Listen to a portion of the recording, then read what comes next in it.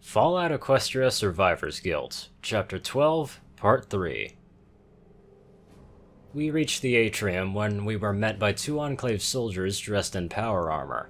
They searched both of us very thoroughly, and I really hope that they were just afraid I had weapons stashed back there and weren't some kind of just, perverts, before we were escorted up the stairs towards the Overmare's office.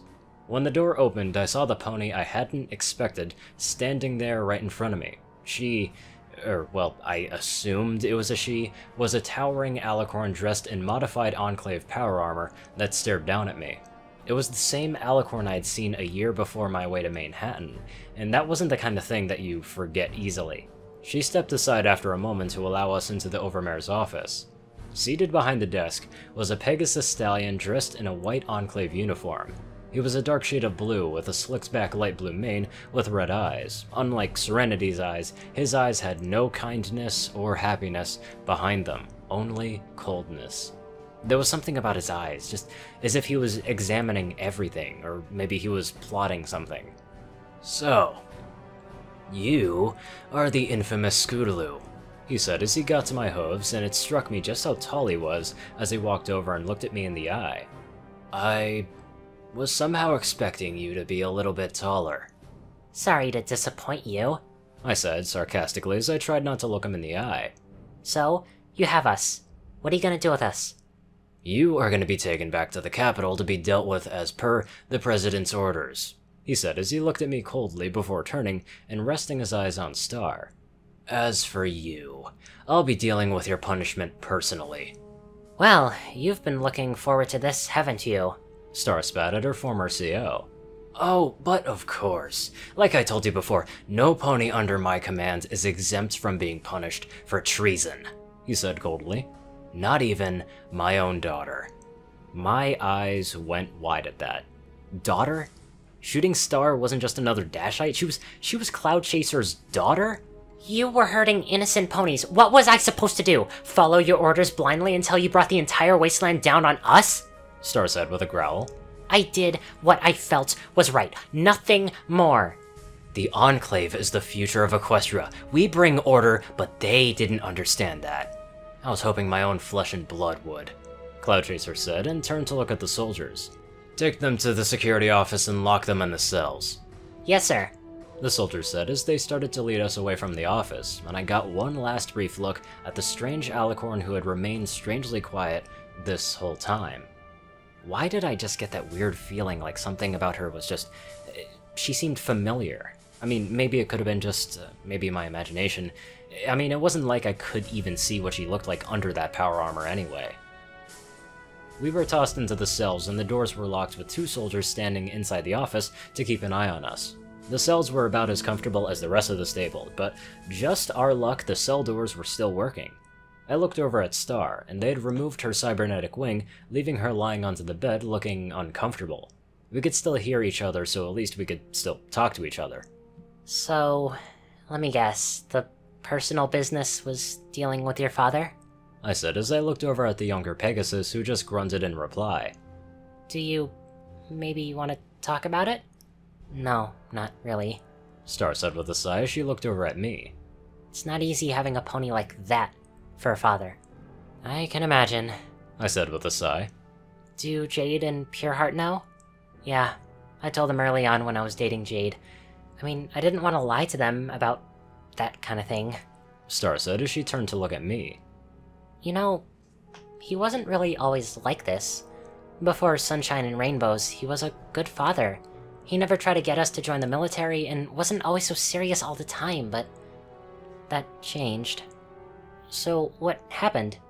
"My mother and sister were both assigned to Navarro when it attacked, and they didn't make it out alive." "Oh, dear Celestia, yeah. Oh, that would definitely do it.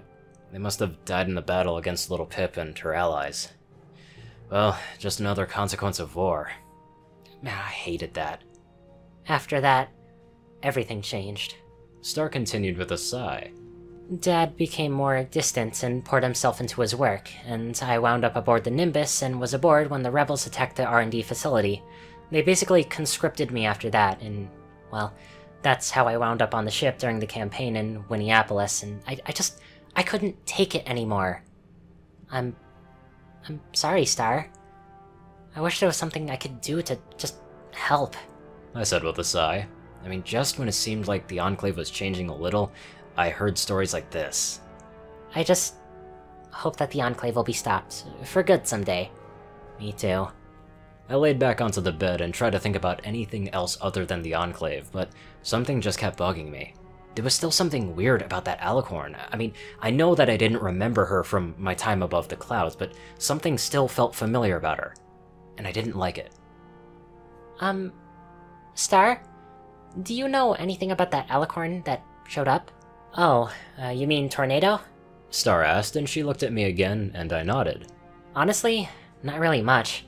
She kinda just showed up around the same time that Winterbreeze became president, and officially, she's the head of her security detail, I think. But I don't know why she's here. That was weird. I mean, I couldn't think of any other reason for Winterbreeze to send the head of her security detail here. I mean, maybe she wanted to make sure that the key was secured, but that was the only explanation that made any sort of sense. We sat in silence for the longest of time, and I hated that. It felt like they were just forcing us to wait in anticipation for what was going to happen next, instead of actually doing it.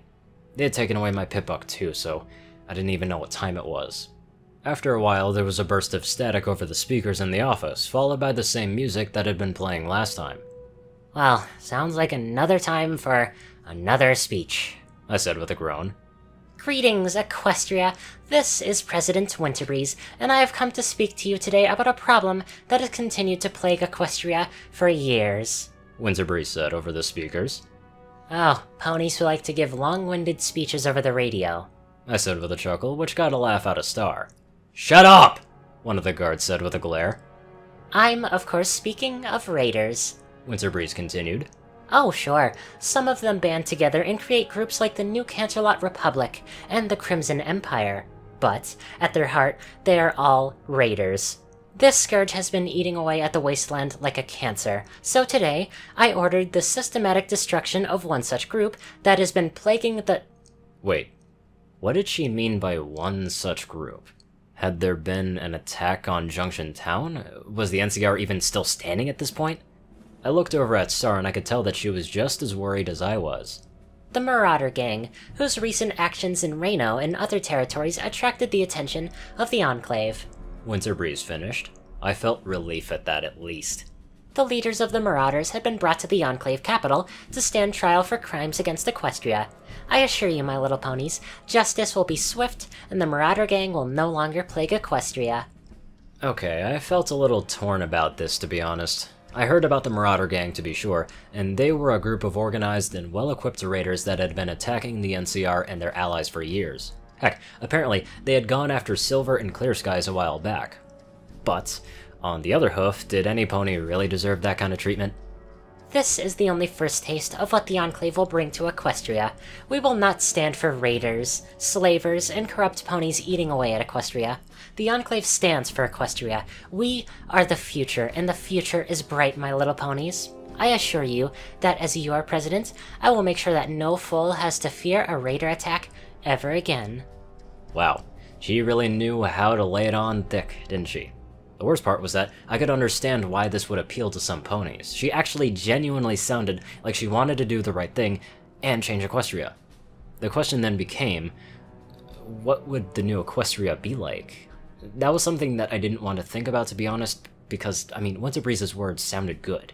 There was no guarantee that she'd be any better than the Enclave before. Join the Enclave, Equestria. Side with the future. We will come like a cleansing fire and burn away all those who would threaten this great country. This is President Winterbreeze, signing off. Corrupted generosity. Excuse me? I asked as I looked over at Star. It's something that Little Pip talked about in her book. Star said with a sigh as she looked at me. She used it to describe Red Eye and how he promised ponies a brighter future in return for slave labor. It's what Winterbreeze's speeches remind me of. Great, I said with a groan. If Winterbreeze was anything like Red Eye, then we would have a problem. So, what do we do now? Now? We wait, and hope that we get freed. Star said as she laid back in her bed. I'm gonna get some sleep. You should do the same. We have a long day ahead of us tomorrow. The next day they took Star away, probably to undergo that punishment that she mentioned, which just left me in the cell alone with 2 guards. I didn't know how I was going to get out of this one. I mean, I had certainly worked myself into a corner at this point, and I just had a hope that I could figure just something out. As I stared up into the ceiling, I heard the door to the office open, and I looked up to see the Alicorn Tornado walking still dressed in her power armor. Leave us, She said as she looked between the 2 guards. But, ma'am, General, one of them started to say. I outrank him, and I'm ordering you to leave us. Tornado said as she fixed her helmeted face onto the 2 soldiers. Unless you'd rather be punished for defying a direct order, Lieutenant. No, ma'am.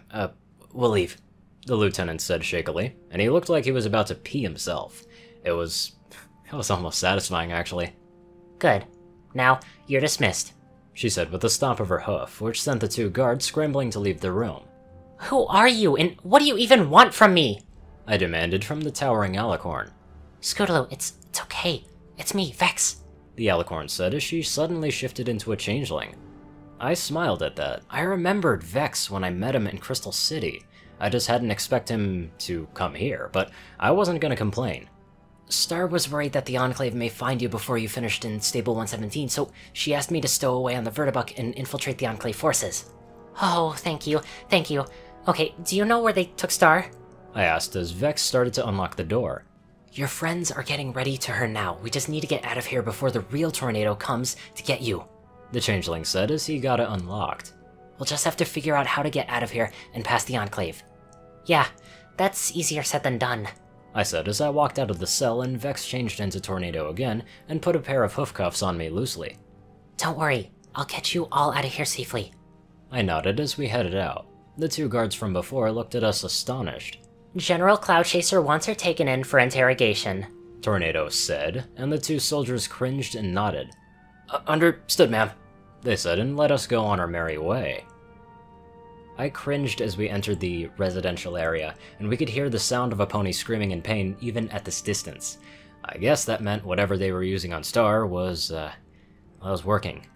We found Sherry, Ark, and Gearframe in one of the quarters getting some equipment together. There was a suit of power armor laying onto the bed, along with a dead Pegasus that they had. Good to have you back, Scootaloo, Sherry said with a smile as I checked my battle saddle. Good to be back. Now, we just have to make sure that we all make it out of here alive, I said with a sigh. So, does any pony have any ideas? Well, we do have one, but we need your help to do it, Ark said and nodded to the suit of Enclave power armor. It should fit you.